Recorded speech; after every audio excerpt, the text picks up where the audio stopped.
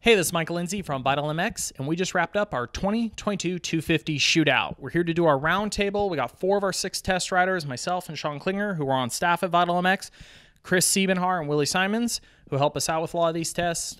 They spent all the days of this shootout with us. We all have our individual notes, our opinions. We have our overall score, and we're going to basically break down each bike based on how they finished and see where we agree, where we disagree, because that's part of it. Ultimately, a shootout is a subjective opinion. There's not really a right or a wrong answer at the end of the day. It's just kind of what we think based on our experience and our thoughts, and that's what we're here to share with you. So there's going to be one of these videos on each motorcycle. Make sure you check out all of them if you're really interested in finding out which bike is best for you this year. So I will say I was a little shocked for our winner, not because it hasn't won before. I mean, it is the Yamaha YZ250F, and it's been on top for many years now. But I think we all kind of agreed coming into this, all these bikes are really good. And we don't say that to fluff it. They really are. So I was struggling, you know, my first thoughts running through the bikes the first day, like, man, what bike is really standing out as the best one for me? I think we all kind of sat there, but at the end of the day, it's a pretty dominant result with 4 riders picking as their #1 bike and 2 riders picking as second with 8 points overall. I've said before, I will say it again. Best way to win a shootout is the same way as winning a championship. Don't finish off the podium. What do you think, Klinger? Number one, the most impressive trait of that bike for me is its versatility. The fact that you make suspension changes and you feel them a lot. You don't have to make huge changes. You make the changes to the Power Tuner app, and you can get so many different motorcycles in one motorcycle.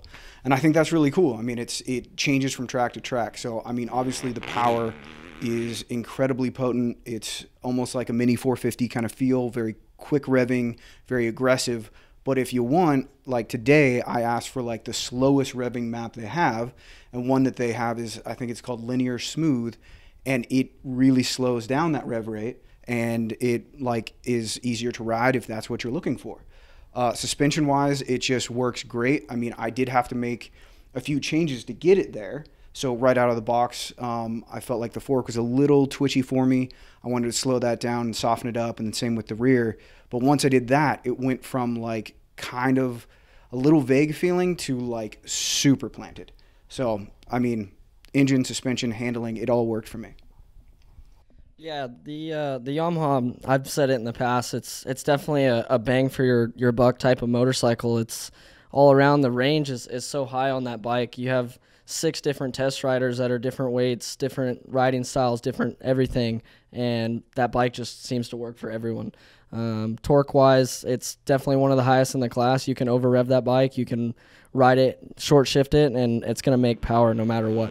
So same thing with me, just a couple changes here and there, little clicks. And one thing on the Yamaha is you do have to get the ride height correct on that bike. They come a little rear end high, so once you get that settled in, then that thing just works great. It seems to work for everyone.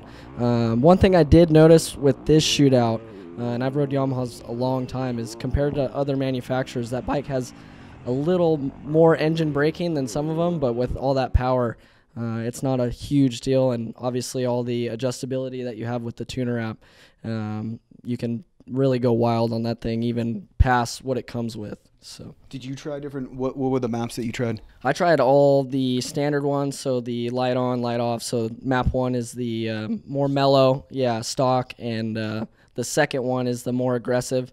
And then I wanted to kind of go past that, especially at Kauai with the track being more wide open, less rough. And so I did another map that was a little less hard hitting, but trying to detune the engine braking, keep it more free flow. And I didn't notice a huge change with that. And then the guys over at Yamaha set us up with, they call it the exciting map. And that's the one that I would pick if I had to choose the 4. Over revving and kind of, if you need to short shift it, obviously Paris is more of a tighter track and the power's kind of all around the map. So that's what I noticed. And I mean, you just can't go wrong with the Yamaha, and that's why it's been winning our shootouts. It's just working for everyone. Kind of weird for me is the Yamaha wasn't my #1 bike either day, actually. It was, I would put it as second place both days, but that's why we rode. You know, yes, we could test for weeks and weeks on end, but eventually we're going to end up probably in the same place. We picked 2 different tracks. Paris Raceway, everybody knows it's a classic. It's a tight, man-made style track. It has a little bit of a hillside, but it's mostly just man-made jumps. Point and shoot, little tight ruts, couple wall berms, and then Kahia is just this super wide open. You're kind of always turning on the track. It's got just berms and stuff, but it's you never really like accelerating off the bottom that much. You're always kind of carrying momentum, and that's where it was interesting. Is the Yamaha at Kahia, I like it because the suspension package is so good. The chassis ZZ dial is very comfortable where that track has a lot of high-speed chatter. The engine there for me was good, but it was almost too quick revving. Like I'm going through the gears so quick there, where like the Austrian bikes are really spread out long power. So that's why I went back to the guys. I'm like, hey, when they updated that motor in 19, it went from being like this low mid beast to they tried to broaden it out. It lost a little bit of that low end character, but part of what still makes it feel so exciting is it revs so fast. And I came back, I'm like, hey, that's cool. I need to rev slower. Like I need to draw this power out. I need to make it more usable over a range. So basically, play like, hey, can you neuter it for me a little bit? Help calm it down. So that was the standard map. I tried the exciting, which was light on, which was cool. Like you said at Paris, but at Kahia, it was actually like too much for me even more. So they have a map called Over Rev that helps it carry through the top more and doesn't make it feel like it falls on its face, doesn't have as much engine braking. I really like that one. Kahia spread out the power.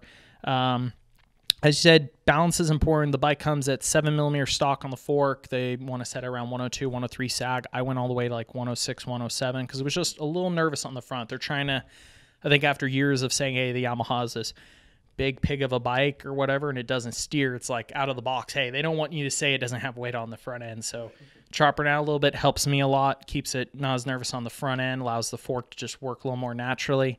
But ultimately for me at the end of the day, it's the same as like the 450 Shootout by the 451. I would say track to track to track, I don't know if I would ever actually say it's my absolute favorite, but it's so darn good at every track.